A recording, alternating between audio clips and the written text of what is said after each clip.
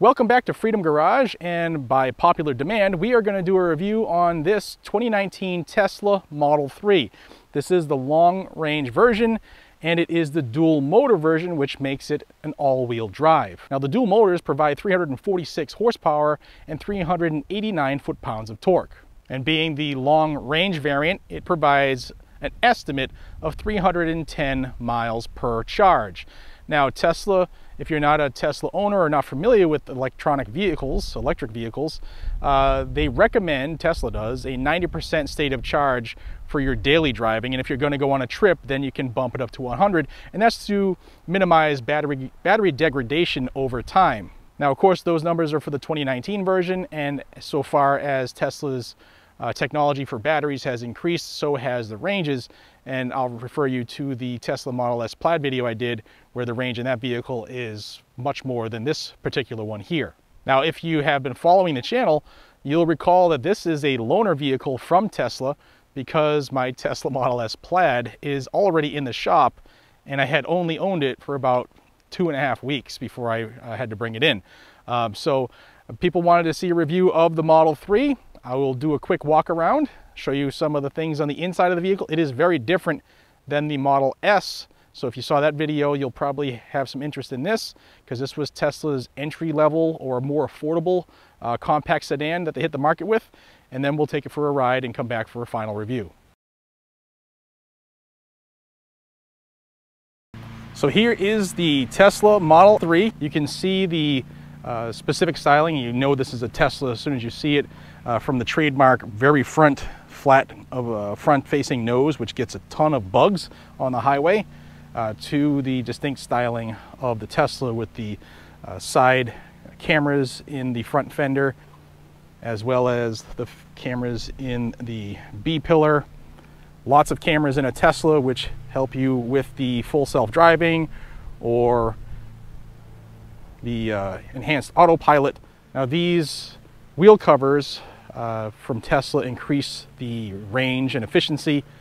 Okay, looking on the inside, this is all vegan leather, and here are your window controls as well as your door release. You push that and it will automatically electronically open the door. In the event that you do lose power, this is your fail-safe. You pull that latch up and it will manually unlock the door. A quick look inside before we hop in. There's your front seat. You can see extremely minimalist, a very clean design where there is not a lot to, I guess, catch your eye. All right, so inside the vehicle, again, the dash, usually there's one of two schools for people. It is either a very clean, very minimalist, kind of futuristic look, and for other people, it's a very bare, very boring, cheap look. Let me know in the comments down below what you think of this. And as you can see, there are a lot of similarities from the Model S, but it's very, very different as well. So we'll start with the dash here. The dash is just a flat panel. And then here in the gap, these are your vents. They are all hidden in Teslas. And then you have a strip of laminate wood. And then that's pretty much it until you get to the center of the dash here. And this is the screen where everything is controlled in this vehicle. Now, if you have seen my Model S Plaid review, you will notice the difference here is you have an actual steering wheel, whereas in the new versions of the Model S, you don't have a wheel. You have the yoke. And then you also do have two stalks, one on either side here. This is your transmission. It also will control adaptive cruise control, as well as turn on and off autopilot and or full self-driving if you have that. And this button here on the side will put you in park, and if you press and hold it, it will put you into your parking. It'll engage your parking brake.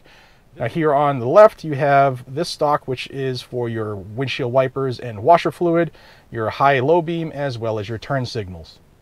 Your steering wheel on the Tesla Model 3 is very minimalist. You have an actual horn here, which was one of my gripes on the Model S Plaid. And you have two multi-function wheels here. They can scroll up or down. and click left and right as well as in and out. The one on the left here is strictly dedicated to audio. The one on the right here, if you click it left or right, will adjust your following distance on your adaptive, your cruise control there, how far the car will trail the vehicle in front of you. If you scroll up or down, it will adjust your speed for your cruise control and what setting you're at. And you can click it in and out, and that'll turn on your voice commands. Now the screen on the Model 3 does exactly everything that the Model S does. All the Teslas are very, very similar. One part that's different for the Model 3, here on the left-hand side you have the vehicle. You can lock your doors with a simple press of the button, the press of that little lock. You can open the front, you can open the trunk, as well as your charging port. The remainder of the screen is for your GPS, navigation, all of your controls, adjusting your mirrors or your steering wheel. Everything you can control in a car is based off of this screen here, including your glove box, which I can't stand that. I wish there was an external way to open your glove box instead of navigating through menus. But you can adjust your pedals and steering, check on your charge state, your autopilot settings, your lock settings, your lights. You can change everything on the car through here, as well as check your current software version. It'll tell you if there's an update. It also gives you everything you need to know about the vehicle, whether you have autopilot, what your mileage is. And under the service tab, something that's key for all Tesla owners is car wash mode, because some people struggle with putting these in neutral. Ask me how I know. And then you can see navigation, previous trips, and all that stuff are all controlled there as well. And then of course your mapping software. And you can change your navigation from your basic mapping and routing style or to satellite view as well. So it's whatever you prefer. Okay, also to the right side of your map, you have your compass, so you can set what is north as you're looking at your screen. You have to turn on satellite mode. This is to turn on live traffic. This option will pull up points of interest, and this will bring up Tesla chargers should you need one on your route. Plus your car can automatically route you to a charger should you need it, which is the good thing about the Tesla navigation as a whole. If you use the navigation, it'll route you to where you need to go, and if you need to charge, the car will tell you, and it'll route you right to a charger somewhere on your route. And if you're taking a long trip, it'll route you to as many chargers as it's needed to get you to your destination. Continuing on the interior here, you can see it's a pretty clean, minimalist interior. The seats are comfortable. The headrests are not adjustable. They don't go up and down on the Model 3, which I've always wondered why. And for some people, if you look at the profile, for some people that's a little bit of an aggressive angle on the headrest. Again, this is a loaner car, so they have limited the speed limit of the vehicle to 85, which you'll see that when we drive probably. This is for your cell phones. You can charge them here. They also have, for the 3, it's an option that you can purchase through Tesla or through a third party. We can do the induction charging or Qi charging. Now the trim on this Tesla is obviously the black laminate look, and this is one of your storage compartments. It is very, very deep, and they also have an optional shelf that you can purchase that'll go here for storage. It's third party. And then back here you have your cup holders. Now moving back, it's an armrest here, typical armrest. When you lift it up, you do have a little bit of storage here. You have a removable storage cubby, which reveals a cavernous storage area that you can put more stuff in as well. One other thing I want to mention here in the front storage part is the cell phone area pops up, and underneath here, I don't know if you're going to be able to see it well, but there are 2 USB ports here. This is where you would plug in your phone cord, your charging cord, or your Qi charger cord, and it's also a spot where you can plug in a USB drive so that you can save the camera footage around the vehicle with all the cameras. You can use what's called Sentry mode, and it's like 24-hour surveillance of your vehicle. Tesla also does have a trim panel that will cover your cell phone area, so if you want to make it look just sleek and minimalist, you can do that as well. Now look at the back seat from our vantage point. You can see there it is a 5-seater. Now one thing I will point out as a Model 3 previous owner is this sunroof.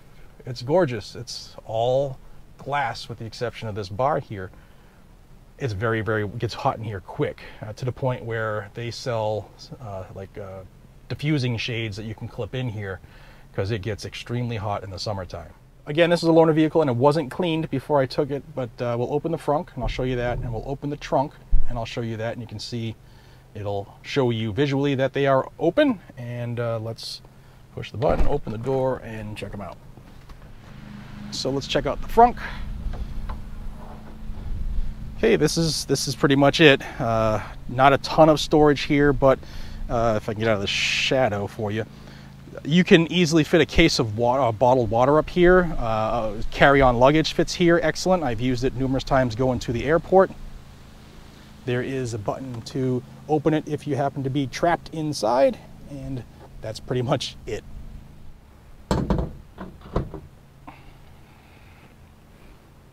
Okay, let's go around the vehicle and check out the trunk. On the way to the trunk, this is your charging port area on a Tesla. To open it, you can do a couple things. You can click a button on the charger itself, or you can just press the bottom of the port. That'll open it. Or you can also use the button on the screen inside the vehicle. So there's multiple ways to open that. And then the trunk, like I told you, it looked like somebody did some lawn work before the person before me, but ton of room inside here. A ton of room. I'm 6'1", my arms, I can't even reach the back without leaning into the trunk. And of course those rear seats will drop as well and give you a ton of cargo space. Also, all Teslas have this little sub trunk, and inside that bag is your charging cables for a 120 volt outlet. Now, I got a lot of questions about charging Teslas and how I do it, and which way I would recommend. So let's show you. This doesn't come with the cars anymore. This is now an option, but they used to come with all of the cars. And this is a plug. This part goes into the Tesla itself, and this is the button you push to open the charging port. And this is the 3-prong adapter that comes with the car for your usual household outlets. They do sell different adapters, so you can get what works best for you. All right, before we go for the ride in the Tesla Model 3, I forgot to show you up above here. These are your typical sunshades. They do have mirrors with lighting. Your map lights here turn on and off with just a press. This is your hazard. And here is what some people are calling the hidden camera, but that is the cabin camera in a Tesla. You have to opt in order for this footage to be available to Tesla regularly. And I opt out always, because that has the ability to see if you're paying attention to the road. And of course, in a crash, this is all able to be retrieved via subpoena. And Tesla assures owners that they don't use facial recognition, so they wouldn't be able to tell who was nodding off or whatever, should that come up, I guess, in a crash. But let's check this little bad Larry out and hit the road. So Tesla gives you these cards as your key, as well as the Tesla app on your phone. So the second I hit the brake in order to try to shift into drive, you're going to see the car will actually tell me I need to use the key. So this is the card, and you place it just behind the cup holder there, and we're able to shift into drive. And I might as well show you that while we're here. Shifting into drive is just a tap down.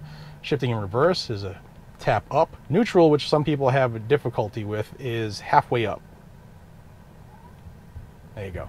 And then to park, you press the button. You can hear the brakes engage electronically, and then press and hold is to go into the parking brake. All right, so again, I mentioned that it is speed limited to 85 miles an hour. Being a loaner, I guess Tesla doesn't want people to beat on it or hit the 0 to 60 time, or 0 to 100 times. 0 to 60 on this version, again, it's a dual motor, all-wheel drive, long range Model 3, and 0 to 60 is 4.4 seconds.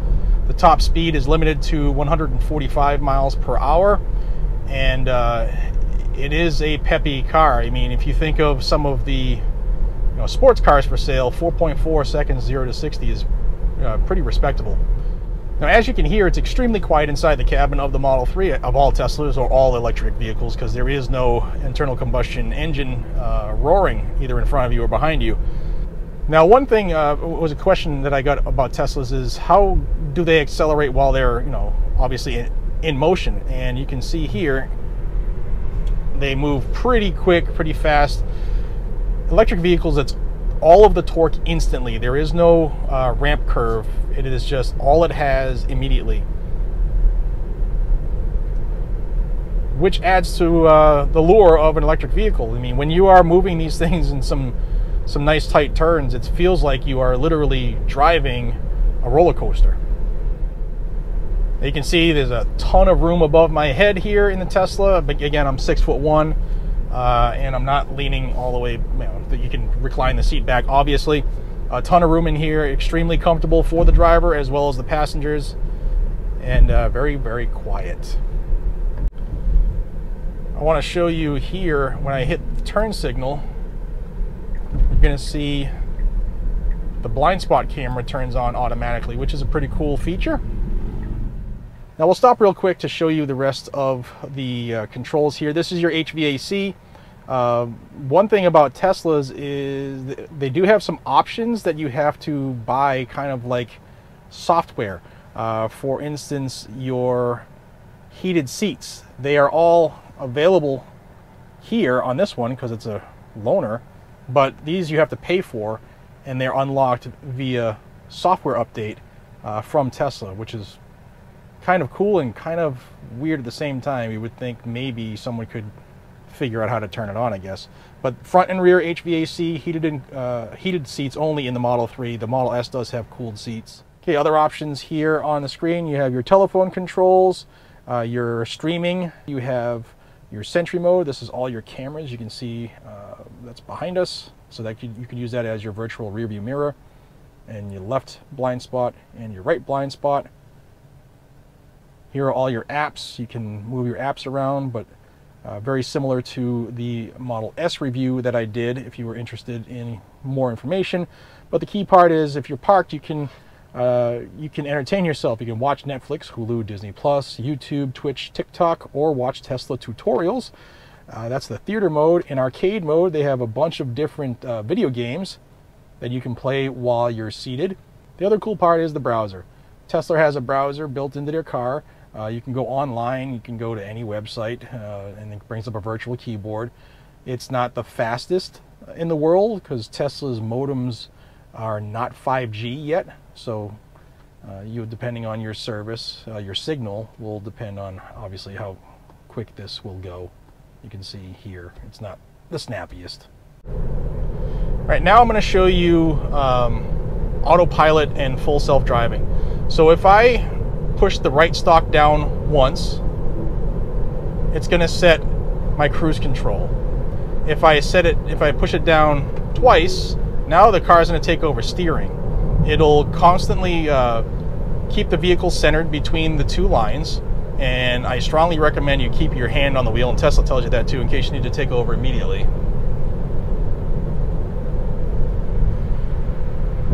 But you can control your speed again with the dial on the right. You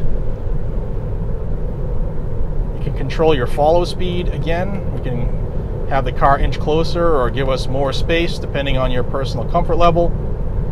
And if you use navigation on autopilot, literally you can put in an address and it'll drive you all the way there, and even take the exits for you and drive on local streets. It'll come to stops at stop signs for you.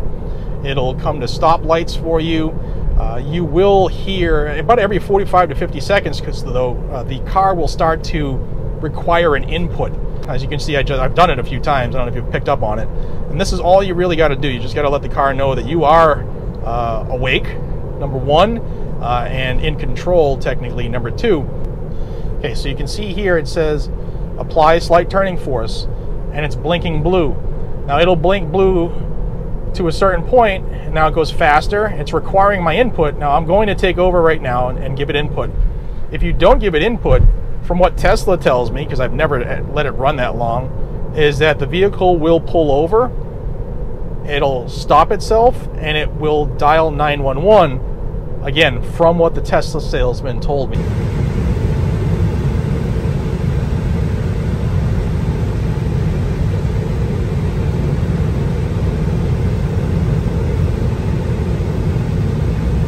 So there you have it, the 2019 Tesla Model 3 long-range dual motor version, again, all-wheel drive. Now, will it fit everybody's likes? No, because of that minimalistic interior that we detailed earlier. But if you are somebody who can stand an electronic vehicle and not go through range anxiety and not need to hear a high horsepower motor, which I understand some people absolutely can't get over that, this is a fantastic option, both in the price, although the prices have come up because of inflation.